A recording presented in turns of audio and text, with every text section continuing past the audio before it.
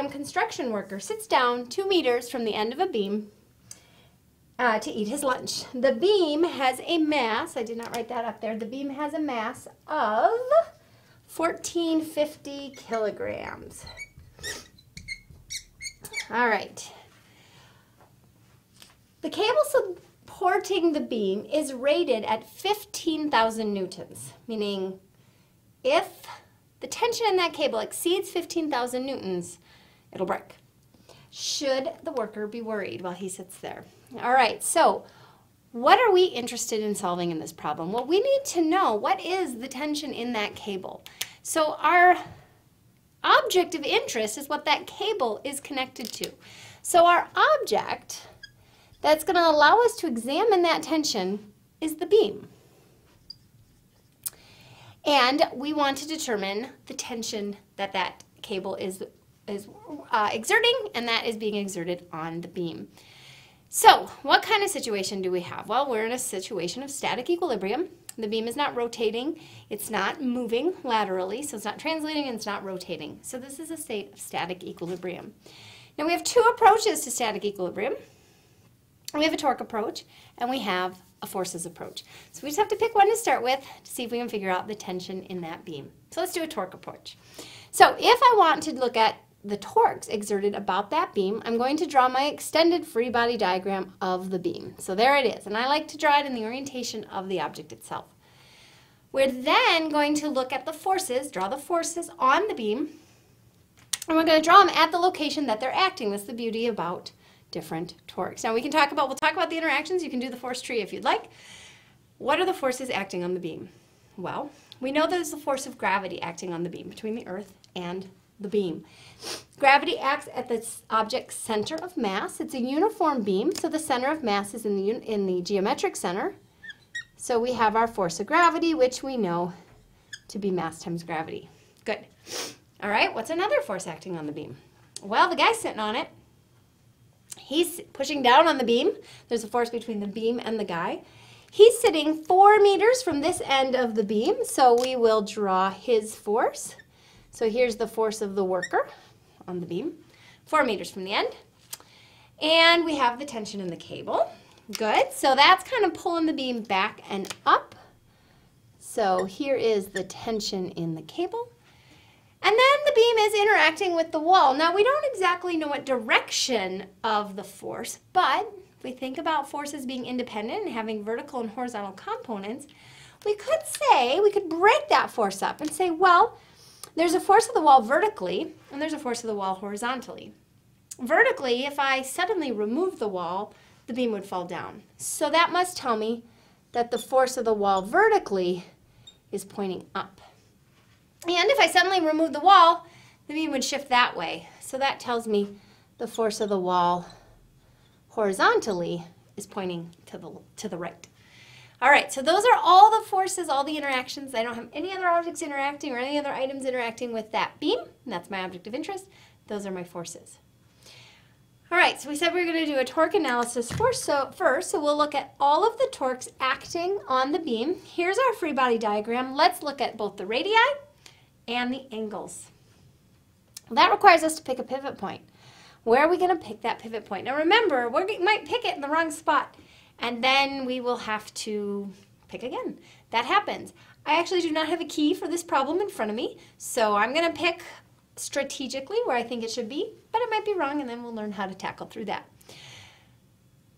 If I want the tension, typically I don't want to pick where I want. If I hope that this is going to give me information about the tension, I don't want to pick my pivot point at that force. My nose is running, sorry. Because it's going to have a radius of 0 and there's not going to be a torque exerted by it. I also want to select, I don't necessarily want to get rid of forces that I know the value of, because if I know the value of them, I can calculate them. I know the value of the man. I know the value of the force of gravity. So I can calculate those torques, but I have no idea what the pin's doing. None at all. So I might select my pivot point at that location because I don't know it anyway. And now I've just given myself a radius of 0 and therefore no torque. All right. So let's look at these torques on these specific locations. We need the radii and we need the angle. So our first radius, we'll call the force of gravity force number 1. I have my pink pen. The radius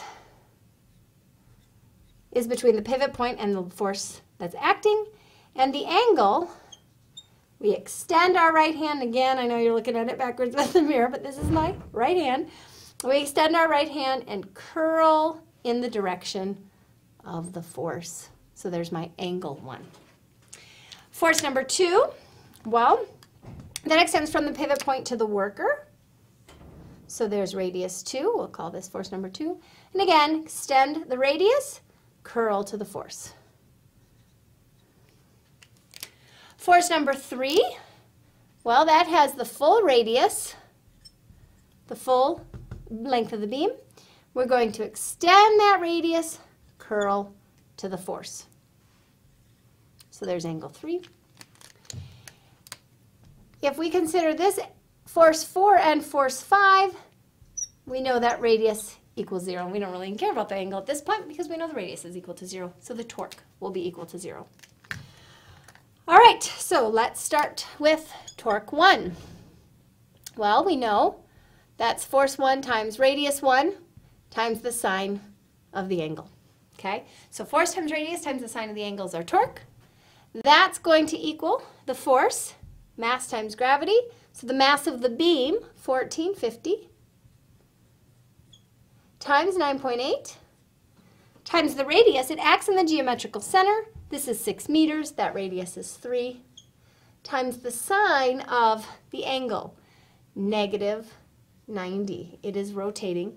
The angle is in the counterclockwise direction. All right, so this gives me a torque of, and I'm running out of room. Usually I'd put that on the edge there, but we're going to kind of do this a little bit differently. We have 1450 times 9.8 times 3 times the sine of negative 90, which is negative 1. And we get a torque of minus 42630 Newton meters. So that's the torque being exerted by the force of gravity about this pivot point. Should it be negative? Well, it's rotating in the clockwise direction. So yeah, it should be negative. All right, torque number 2. That's the torque of our worker. Well, that's going to be force 2, radius 2, sine of the angle 2. So our force, well, the worker is exerting his mass and his force of gravity down on the beam. So he's 80 kilograms. So his force is mg of the worker. So that's 80 times 9.8. He's acting at 4 meters from the pivot point that we've identified. And he's acting at an angle of negative 90.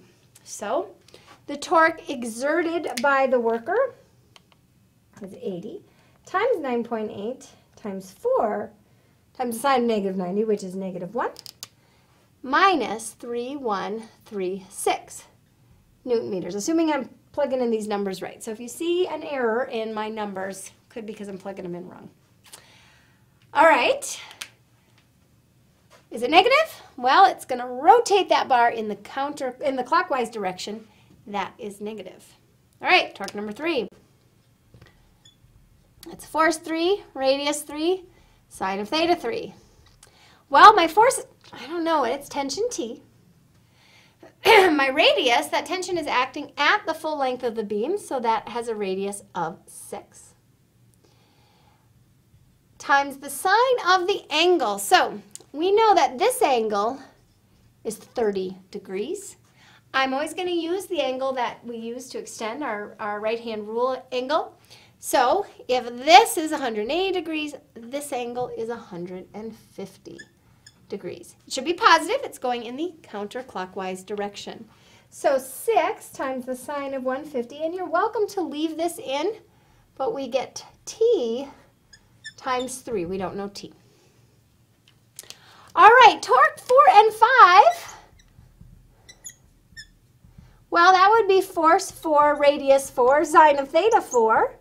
We know that to be 0 because our radius is 0. And similarly, for torque 5, our radius is 0. So we have a 0 torque being exerted. Now, if this object is in static equilibrium, that tells us that the sum of the torques are equal to 0.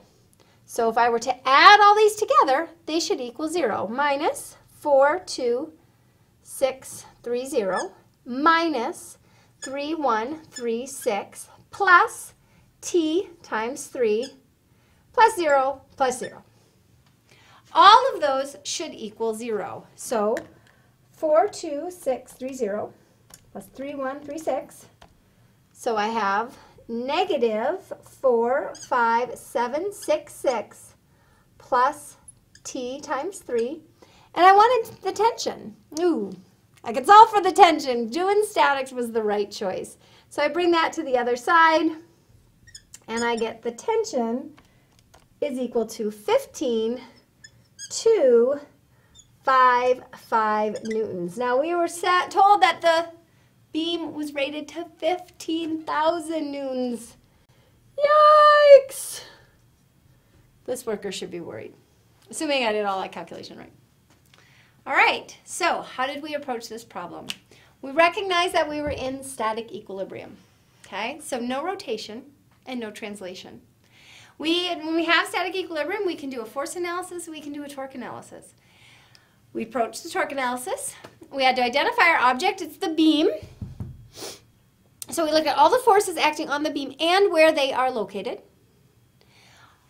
We then, that's our free body diagram, and we then identified the pivot point that was going to help us out, and we have strategies for that. This one we chose because we wanted tension, and I didn't know either of these forces.